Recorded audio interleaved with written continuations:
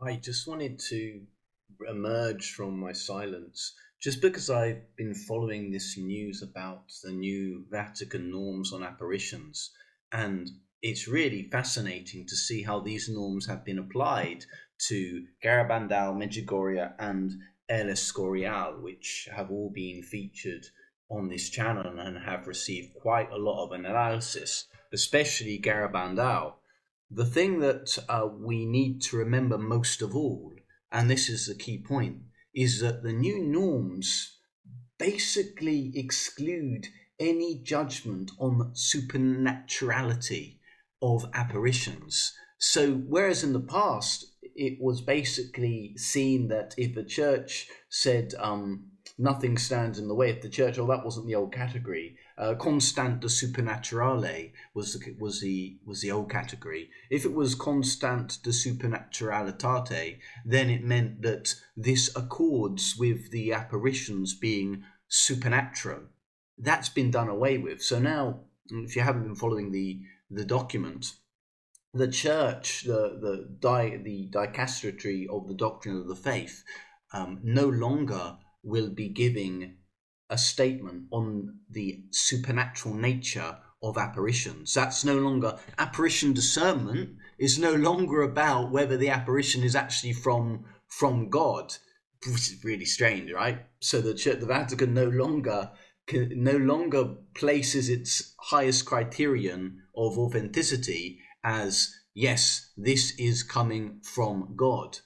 Instead, it is taking a pastoral approach, you might say, where the highest degree of rating that the Holy See, that the doctrine of the faith will give, is nihil obstat. Nothing stands in the way from these messages, from this apparition, from this pilgrimage place being promoted.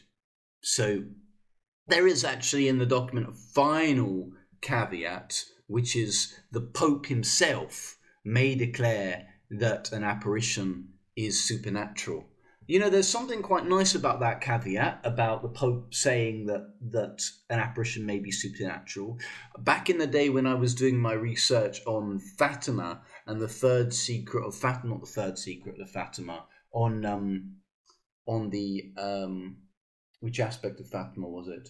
On the truth of Fatima, basically. When I was doing my research on that, I discovered that there's a category in the history of the church called public prophecy.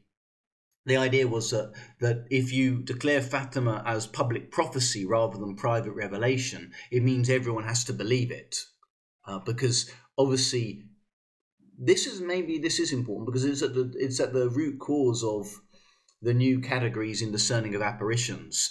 It was felt that constant de supernaturalitate basically meant this is part of public revelation. And so the new categories are trying to get away from that. So nihil obstat basically means nothing stands in the way. If you want to dip into it, go ahead. If you like it, go ahead, you know, give it a try. It's not gonna harm you, basically. So I discovered in my Fatima research that in the history of the church, there was a category of public prophecy. I think it goes back to Innocent III, or it's certainly in the 13th century, or Lateran, maybe it's Lateran III, one of the Lateran councils, that the church declares that the Pope alone has this prerogative of declaring that an apparition or an occurrence is public prophecy. And if he declares it as public prophecy, it has a bindingness on the faithful that is beyond private revelation. It's a public prophecy. It's something that God has made known publicly, and the Pope has a special prerogative to say, yes, this was an instance of public prophecy. Maybe the Pope, and so by putting the ability to declare something as supernatural in the hands of the Holy Father, you know, that's not novel. I haven't looked at any videos on this subject. I'm sure that some commentators are saying that, oh, this is a takeover. Now only the Pope has this supreme magisterial authority to declare something as supernatural, and we can't trust Francis, etc., etc., etc. But actually, it's actually pretty traditional for the idea that the Pope has this special charism of declaring that something is public prophecy. Okay, So going back to the categories, Medjugorje has been given the category of nihil obstat. Now, the leader of the dicastery of the doctrine of faith, he has issued a document in which he says, yeah, although it's nihil obstat, not all of the messages are decent. Some of the messages are dodgy. He says, though, that the vast majority, and we're talking about a lot of messages. I've got videos on that. I've got a lovely video, one of my early videos, on the big challenge to the authenticity of Medjugorje is what Our Lady is not saying. The messages are generally banal. So he says in the document, yeah, there's only a few messages that are really problematic. Some are a bit apocalyptic, and it's true there were some in the early days, but the messages have drifted away from apocalypticism and they've become more banal over the years. And so he says that because most of the messages are basically okay, and because there's a lot of good stuff going down in Medjugorje, it seems like a good thing to say nihil obstat, let nothing stand in the way. And because of the new categories, it means that the Vatican doesn't have to investigate whether it's a fraud or not. Like whether the whole claims of Mary actually appearing to the adults are fraudulent. Because in terms of what's going down there, in terms of the messages, nihil obstat, nothing stands in the way. And it even says he makes it clear that this isn't a judgment on the impeccability of the people that are alleged to have seen the apparitions. It's just saying nothing stands in the way of the devotion going to Medjugorje, and the vast majority of the messages seem unproblematic.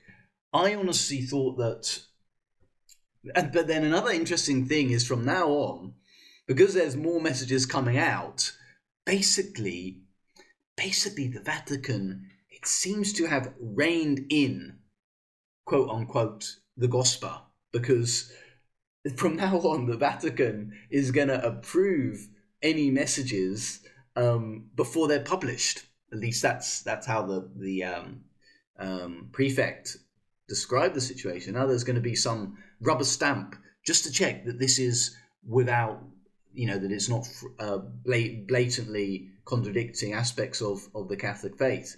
But I think we can expect that is not going to happen. But anyway, because, well, I don't believe that the messages are supernatural anyway, but I do think that, so from a purely human point of view, if they aren't supernatural, the people that are interested, that are vested in maintaining Medjugorje, are hardly going to be issuing messages, now they've got to be approved by the Vatican, that are going to be problematic.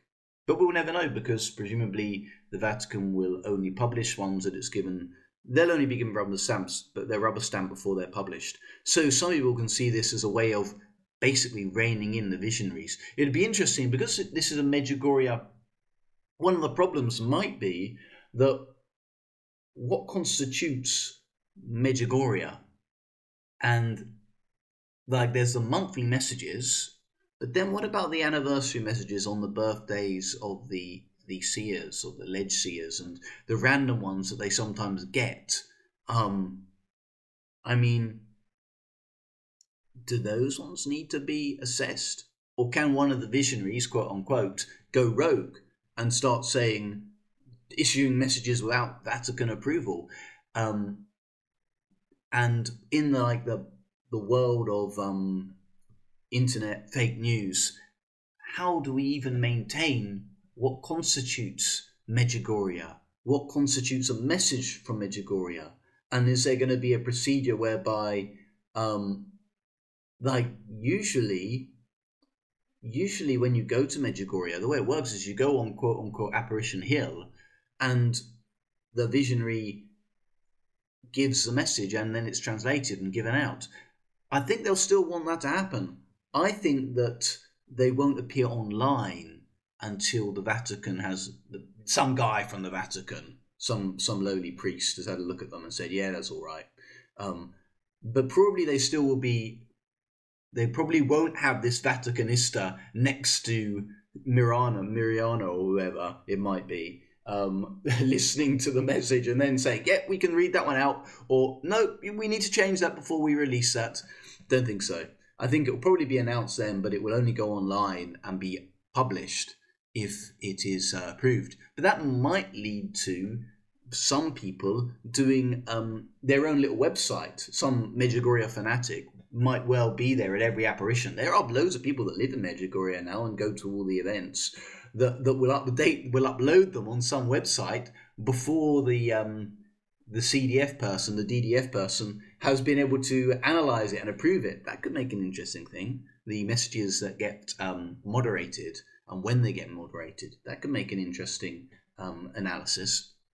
So yeah, there's an issue about the Vatican saying imprimatur about Medjugorje and then defining what constitutes Medjugorje in terms of whether it's just the weekly messages or whether it's going to also be all of the seers, all of the alleged seers. Or what about someone at Medjugorje who happens to get a quote-unquote message? We all know people that have been to Medj and have said that they've had something wacky going on in them. I shouldn't say wacky. Some special experience going on and feel they've got a message. I've met plenty of people like that.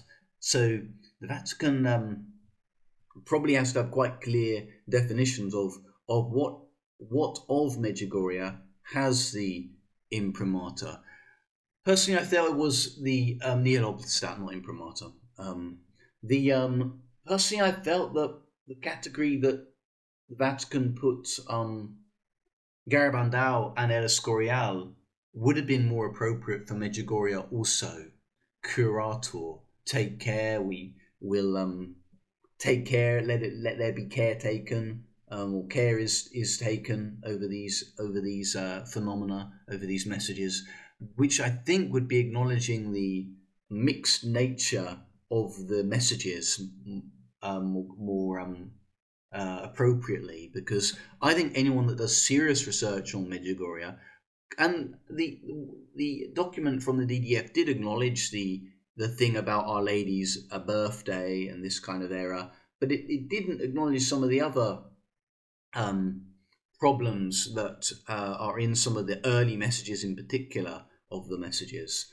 But as I'd said in my previous video, I felt that the biggest thing against Medjugorje was how banal the messages were. But maybe the banality has been the very thing that's enabled it to get the nihil obstat. Because if the messages were full on, like for instance El Escorial is apocalyptic, totally apocalyptic, in it's a really hardline message, and that's probably the reason why it's been given a curator. The thing I noticed about El Escorial when I went there, and my experience of the people involved in El Escorial, who are really lovely people, is that basically they are kind of evolving the movement beyond the messages in a big way.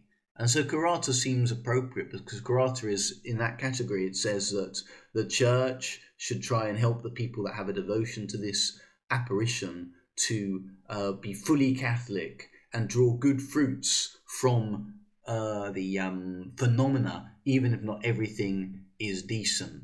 And remember, none of this is about the supernatural. Curator doesn't, in one sense, this is the interesting thing, in one sense, nihil obstat and curator are really saying exactly the same thing about whether the apparition is genuine. They're both saying an agnosticism over whether the apparition is genuine or not. It's not because that's not the lens that's being taken. It's not asking the question, did Mary appear there? It's not even asking that question. Rather, it's talking about the content and the practices that take place, and something of the biography of the seers that's deeply associated with the message. So we've got curator given for Garabandal and for El Escorial. It doesn't surprise me, because the messages have an apocalyptic dimension, and that seems to be one of the things that the Vatican is particularly worried about, apocalyptic messages. And you can see why, because I'm being a bit cynical here, but the church basically likes the idea of messages and apparitions that are kind of gentle, kind of soft, kind of banal, and any messages that are going to be like hardline and apocalyptic and talking about hell and damnation, kind of nasty things. They are, I mean, let's discuss that, I suppose, but they don't really want to give much promotion of those things. Remember the kind of theology that we have now in the Catholic Church increasingly, whether that is the Holy Spirit working or whether that is just a human reality is another issue. But it seems like the curata is being given to these two apparitions that I would say are no more mixed than Garabandal. The only difference is you can't put a lid on, sorry, Medjugorje I should have said. They're no more mixed than Medjugorje. The difference is you cannot put a lid on Medjugorje at this point. And so whereas Garabandal, they don't need to give it an El Obstat. And El Escorial also. I mean, El Escorial, you've got about most days of the week when the public devotion happens, you've got about like 20 people there. It's not a big a phenomena, and mainly the phenomena is about running old people's homes and looking after the elderly, which is a lovely work, and is something that the bishops can encourage and this kind of thing. So curata for those two apparitions, or alleged apparitions, that seems to be expected. But like I said, those who love Garabandal and think it was from Our Lady, they don't necessarily need to be too disheartened by that, because it does still, curata does still allow for a private, personal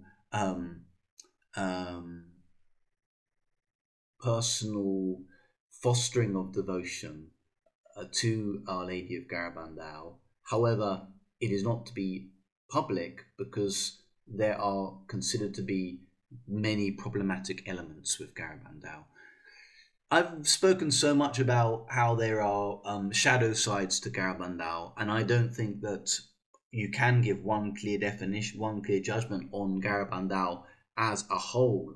I've said lots of stuff on that. There's good stuff, there's bad stuff. I don't know what I think about it. I think that Our Lady was at work there some of the time that she did appear. You know, some of it seems that way. But also simultaneously, there was a lot of human stuff involved. I've looked at the chronology. I've looked at how some of that stuff seems to have been invented. And it is totally super apocalyptic. The thing that surprises me about the Medjugorje thing is if you speak to hardline Medjugorjes, it's a bit like the Freemasons, I suppose. They don't tell you the full stuff until you go a few rungs in, a few levels in. But if you speak to real Medjheads, if you're going to use that word, maybe it's slightly derogatory. If you've devotees of Medjugorje, is they know about the secrets, and they know about the whole invisible ink stuff, and they know about the chronology of the kind of triumph of the Immaculate Heart stuff that is as part of. I mean, if you talk to real devotees, that is really a big deal, and when this is going to happen, the fact that this priest is going to die, he can't die, so there's only a certain number of years before it can happen. That ties in, it parallels rather Garabandal. It parallels Garabandal in that Garabandal has an equally apocalyptic end game and chronology. And I have a video on how the two chronologies are not compatible. Either one is going to be true or the other is going to be true. They don't actually match up. And El Escorial has got really apocalyptic end game, which involves a lot of people dying and a pretty horrible end game. Or you might say that it shadows stuff that's mentioned in the Book of Revelation in some ways, using that kind of apocalyptic language.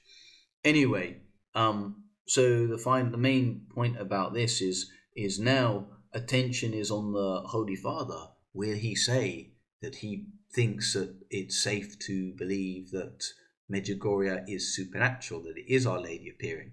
I don't think he will. I don't think that's ever going to happen. I think the Vatican likes the situation where it now has been able to approve the pilgrimages fully, without approving any supernatural elements of Medjugorje. That's been bracketed. Although pastorally, I think it's problematic, because when you get nihil obstat, basically, pastorally, people are going to think this is supernatural, no matter how much the Vatican insists. Oh, nihil obstat doesn't refer to any claim that Our Lady is actually appearing there, and it doesn't bind you in any way to think that Our Lady is appearing there. I think that's likely going to be the takeaway from most Medjugorje followers. That is exactly what it is saying when it isn't saying that, and I think that could be problematic going forward. How that distinction is maintained while still. I think there's a financial involvement, because Medjugorje is obviously a popular pilgrimage site. Perhaps there are donations coming into the Vatican from devotees of Medjugorje, and most of all, I think it's about containing. Largely, it is about containing Medjugorje. But if you had done a curator, it would have contained it even more so.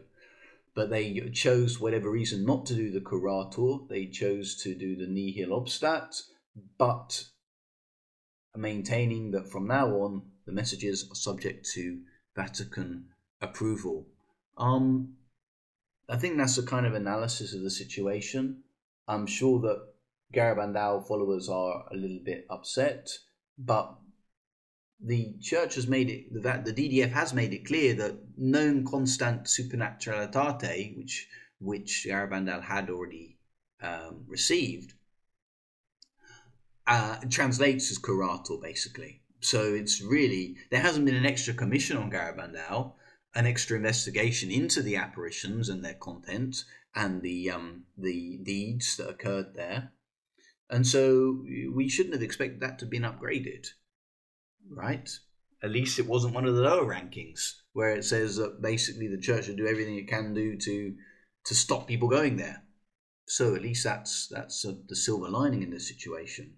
I think that probably the pronouncement will encourage El Escorial and Garabandal devotees to ask for commissions, new commissions on their apparitions and the phenomena and the messages, to get a nihil obstat, because we're dealing with a purely human analysis now, not any kind of prayerful.